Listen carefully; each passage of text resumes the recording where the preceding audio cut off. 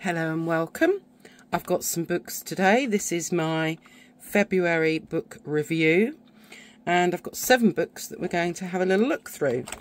So let me move these to one side, and we can start with the Chinese Brush Painting Bible. And it says here, over 200 motifs with step-by-step illustrated instructions, and it's by Jane Dwight. All of these books I will put links to below. So let's get a flavour for this book. We've got our contents here, and we've got an introduction, we've got Chinese painting styles, and then we've got materials and techniques, so several different ones there, and then we've got the motif directory. So this is a nice ring bound book, and the illustrations are just beautiful. So a little bit about the Chinese painting styles. Hold on, let's move you a little bit, go like that. Materials and techniques. But I think the more interesting thing really, Chinese colours. You don't have to use the Chinese brushes and the Chinese paints and colours particularly. I've been doing using some of the motifs in my one sketch a day diary that I'm doing, but this is our motif directory, and you can see they've obviously got the 4 gentlemen, as they're called. Then we've got some flowers, we've got some fruit and vegetables, we've got some insects, animals, Chinese zodiac, birds, fish and crustaceans, we've got landscape elements, we've even got people, then we've got some compositions, and here we are with our first one, the first of the 4 gentlemen, which is bamboo. So you can see that it even gives you the direction to stroke your brush through. It breaks it down so that eventually you end up with this. And when you look, let's just take maybe a flower of some kind. Maybe let's take this pansy, for example. So you can see you've got these directions that you go in to get your pansy. Here's a hydrangea, so it shows you how to do the small flowers, the leaves, the stalks or the stems, and then how to pull it all together here. Let's have a little look at what have we got here. We've got grapes, so that gets broken down. We've got strawberries. I just think, let's get to some animals, maybe dragons. Here we go, look, we've got a rabbit. And it's all very simplified and lovely. I like the fact that here we've got the tiger, but we on each one you've even got the colours that have been used, which is rather beautiful. Here we've got some birds. We've got a crane, and those are the colours. And here's a little sparrow, all broken down.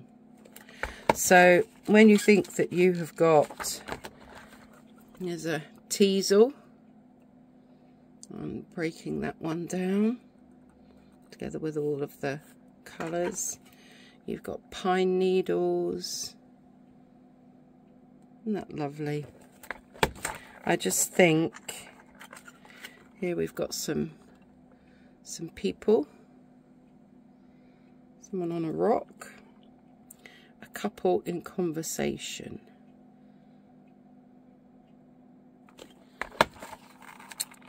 And then we've got some compositions like grapes in a basket. Here we've got a Pekingese dog and a butterfly. So it just gives you an idea. I mean, I'm not going to go through all 200. Let's try and get the shine off. Not trying to get, you know, go through all 200 motifs, but it is a beautiful book. We've got some other motifs on the back here. Panda and a mouse. This looks like a goldfish. We've got a person and a little lizard. And there we've got a little mallard. But it is a really lovely book, and I love the way that it breaks down, doing things into quite simple strokes. So that's my first book that I'm showing you for February. My next one is called, we're still getting that shine, aren't we? Let's just move that slightly. There we go. The Teo of Watercolour, A Revolutionary Approach to the Practice of Painting by Jean Carbonetti. So let's see what we've got in here.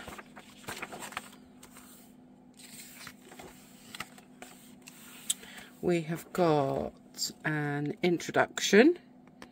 We've got centering, balance, deliberateness, playfulness, flow, the Teo of tools, effortless effort, and conclusion, the practice of painting. So look at this. Just jumps out. I mean, it's just joyful. Beautiful.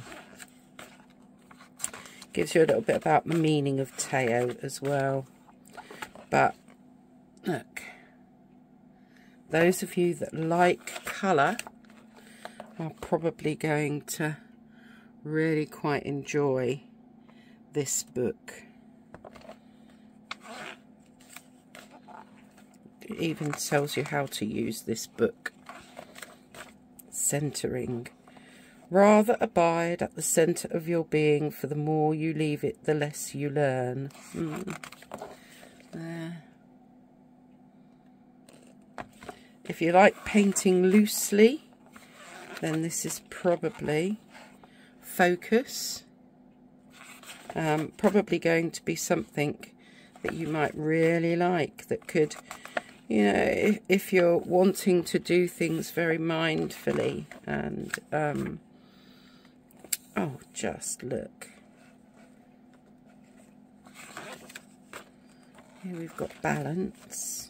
Oh, wow. Composition. Ruffling. I'm not sure what that means, but anyway, there we go. That is just gorgeous. Those flowers in a vase there. Bold landscapes. Deliberateness.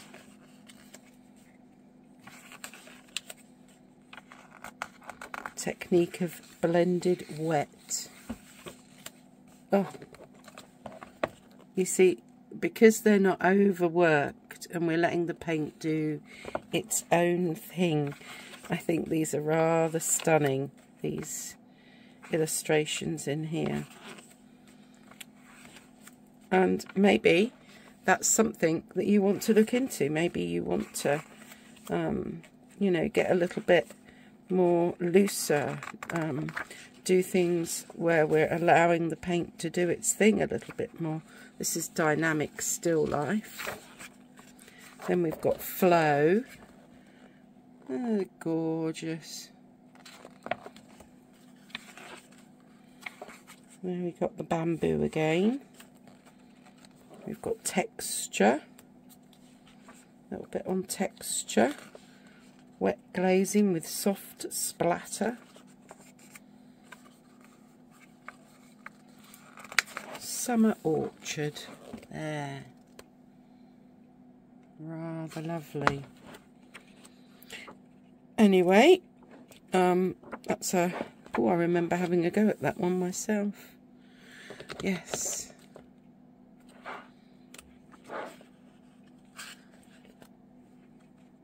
And by the way, if there's anything in these books that I show you that you want me to have a go at and do as a video, then just put it in the comments below. So there we go, the Teo of watercolour. What have we got next? Still in the same theme at the moment. We've got the Spirit of the Brush. Chinese brush painting techniques, simplicity, spirit and personal journey. Sung Suk Hong Seton is the author. And I just love, look at the movement in that on that front cover there. It's beautiful. So let's see what we have in this one. We have an introduction, Spirit in Search of Chi, tools and materials, basic techniques, and then we've got spring, summer, fall and winter, and then painting music, mounting paper, name and mood seals. We've got a bit of a gallery and conclusion and resources. So here we go. Look at this. Wow. Oh, that's the one that's on the front cover. We've got little dragonflies and things there. That's our bits on materials and things. Basic use of the brush. And you can see practice using your brush. But as I said, you don't necessarily have to use these brushes. You can use what you have and play with those. We've got the Four Nobles again in here. There we go.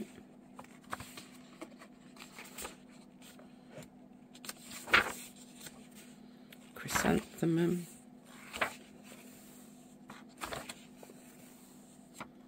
Branches and trunks. Wow.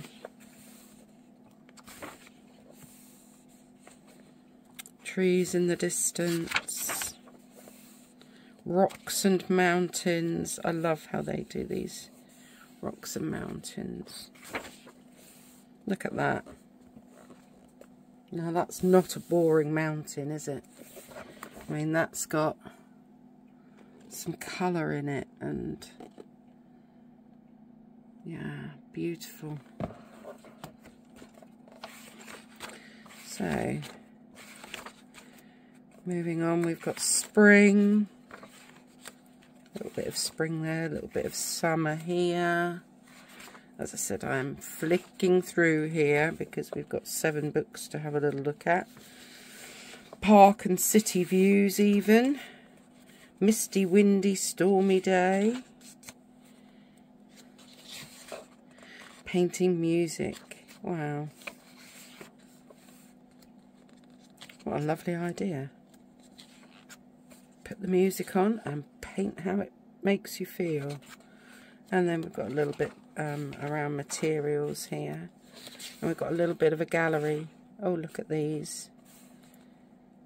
I love this idea. I really want to have a go. Allow myself to explore this a bit more. So there's the Spirit of the Brush. Now let's move on to something different. Okay, I'm going to move that out of the way. This is Painting Watercolour Trees the Easy Way by Terry Harrison. And this, oh, look at that. We have got an introduction, simple trees, moving on, and then trees in the landscape. So there's some materials here. Now, some of you might recognise the fact that I've got some of these Terry Harrison brushes. So, is that one of Terry Harrison? Yes. Let me see if I can just find some of my Terry Harrison brushes. Well, I found 3. So you can see here I've got the Golden Leaf, as it's called, and you can see that one in the picture there. Then we've got the, where is it? Oh, this is the Foliage PX, which, yeah, is, well, it's in there, but you can't really see it as well. And that's one with a bit on the end. You can see I've got the fan one there. What does he call his? Fango. Fango PX. PX must stand for Perspex, maybe. That one's got the hook on the end as well. So I've got quite a few of Terry Harrison's brushes that are for particular techniques. And they are really useful. Here we go with a bit on palette and colours, using photographs. And then here we've got some of the techniques and the brushes that I used. You can see here the Golden Leaf that I talked about. You get this kind of effect, or if you drag it down. So it's really useful. Oh, there we go. There's the Foliage brush that I've got. In fact, I know I've got a Wizard somewhere. It's probably in one of my takeout kits. There's, oh look, I've ticked the ones I've got. Fango PX rather than the Fango, because I really like these bits on the end. So yeah, it talks a lot about the specific special use brushes. And then he goes through about using a plastic card, a sponge and masking fluid. That never really works for me, but anyway. Painting snow-covered branches, using kitchen paper, using paper mask, painting trunks, painting foliage. See, you can see where the use of these special brushes. It might be something that some of you are interested in. So the Foliage brush was used to stipple the leaves on that one. Then we go into some simple trees and getting started. Thicker foliage, a spring tree, a summer tree, an autumn tree, a winter tree with ivy, a winter copse, small wood, and then it talks about moving on. So we've got some cypress trees, a loose spruce tree, lonesome pine, weeping willow, palm trees, apple tree in blossom, oak tree, silver birch, horse chestnut. You can see we've got just about everything here. An olive tree, and then we look at some trees in the landscape. So it talks about doing an avenue of trees here, and it's broken down into sections for you to follow along to get this in the end. So rather lovely. Mountain trees. So we can see that these are more kind of spruce type trees. Bluebell wood, and that's broken down for you to be able to end up following all the instructions and then get to here. So it goes on with lots of other trees in winter. We've got winter trees there, we've got weeping willows and a bridge, etc. So there we are, painting watercolour trees. If you want a really good book that helps you paint all the different types of trees, then I think this one it does the job really, really well. So, painting watercolour trees, the easy way, Terry Harrison. What have we got next? Next, we have got a little book, Pocket Watercolour Series. It's Hills and Mountains by Richard Taylor. And this is another one that is spiral bound. So here we have got our tools and materials, techniques, foothills, rocks, huts and shelters, above the timberline, snow and ice, and then practice your skills. So you can see we have got some lovely illustrations in here. And here we go, we're looking at techniques now. Graduated wash, distant hills, using different brushes, foothills, and you know, it talks about colour in here and tonal mixes, shadows, backpack study. We've got something on rocks, that's rather good. Oh, look at that one as well. And you know, he's giving you the colours that he's using as well. I'll bring that up a bit closer. So you know, there's lots of information in here as well. Here we've got huts and shelters. So we've got a tent, we've got a mountain shelter, we've got a wooden hut, and then we've got cooking stove, looking down into valleys. I just love the fact that lots of these books have got these little, this is the colours that were used, and yet I don't really see those colours in that painting. It's because of the mixing of and the use of those three colours. Looking down into clouds, colours in ice.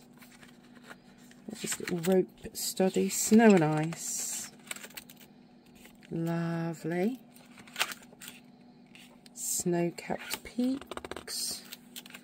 And then we've got a bit about practicing your skills, and this one yet again has got things broken down for you to follow, so that in the end you have that picture. Then we've got a mountain scene broken down so that you end up with this. So and then there's another one here. I think that's it, isn't it? Yeah, so you end up with this picture here. So really, really nice little book, Hills and Mountains by Richard Taylor. Okay, our second from last is called Your Year in Art Watercolour, a project for every week of the year to inspire creative exploration in watercolour painting, and it's by Kristin Van Leuven.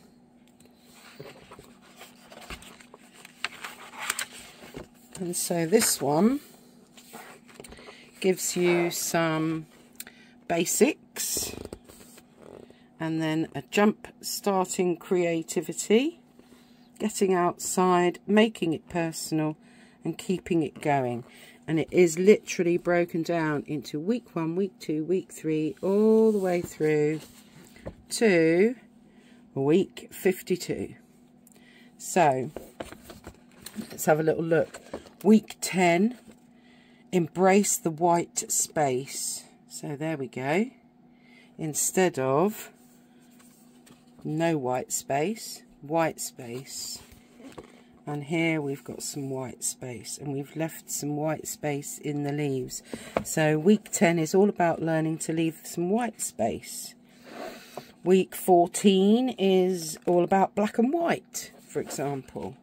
What else have we got? Week 21, one thing 20 different ways.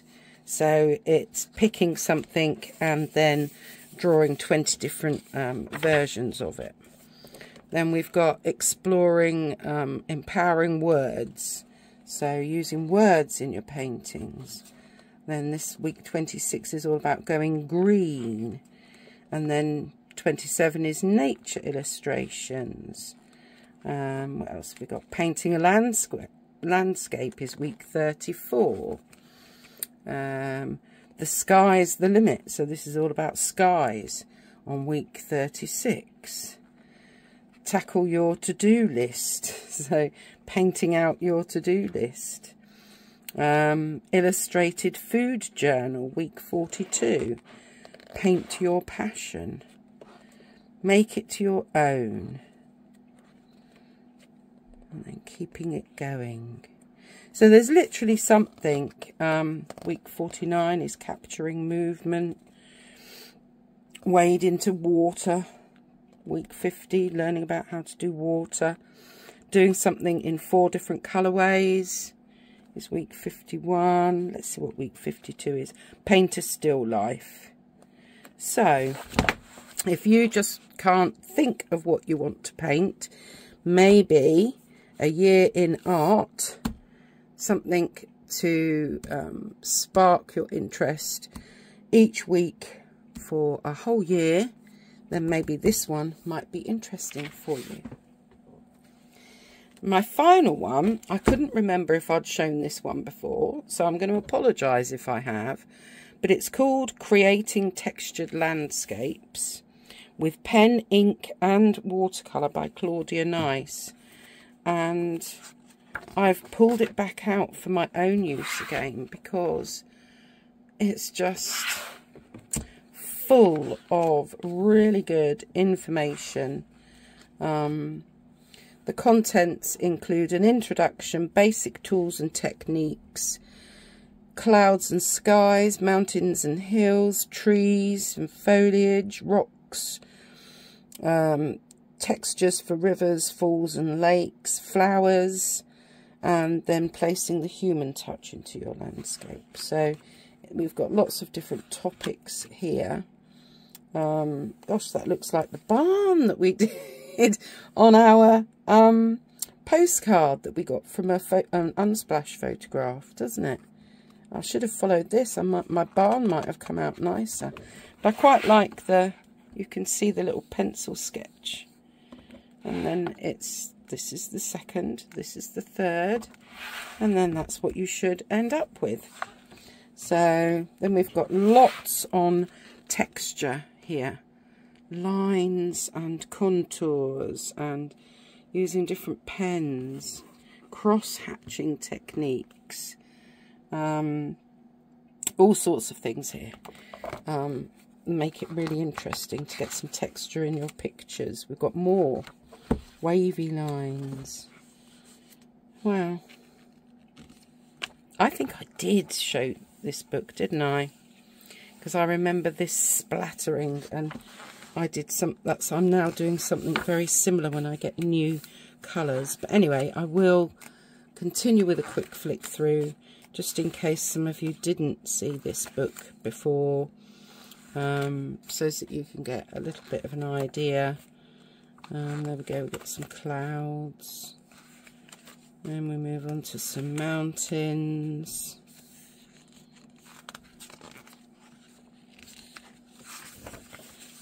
This one again is showing you the colours to use.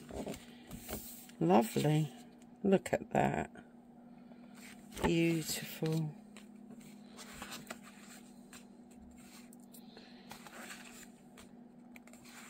There we go. What else have we got here? Trees, trunks and foliage. Oh my goodness. Isn't this lovely? I'll skip ahead a bit. Painting pitted rocks, stone walls. But you can see the amount of texture that is in all of these paintings that is really bringing it to life. And we've got a bit on rivers and lakes and how we might get that sparkle on the water. Look there. And she's definitely accomplished that. Wow. I mean, I know you can't necessarily see everything that I'm showing you. It's just hopefully a little bit more than you would see if you were just getting a little quick look on maybe Amazon, where sometimes you're allowed to see inside the book maybe 4 or 5 pages. That's stunning, isn't it? Yeah, that's the countryside that I love. Drawing in perspective. Ooh. I'm always struggling and trying when it comes to perspective. So it's always good to have that as a reminder. I've got distant stone masonry, bridges, look. Oh, there we go. That's nice. So, yes, I won't go through any more of that because I do believe I've gone through it before, but maybe still worth having another look at. So there we go. Those are some books that you might be interested in that I have pulled out for February, my February pick, if you like, off of my bookshelf. I've got a couple of new books that I'm waiting. They're on advanced order. So, but this is the one that I've been using a lot over the last week, the Chinese Brush Painting Bible. Okay, well, I will be doing another postcard, landscape postcard next week.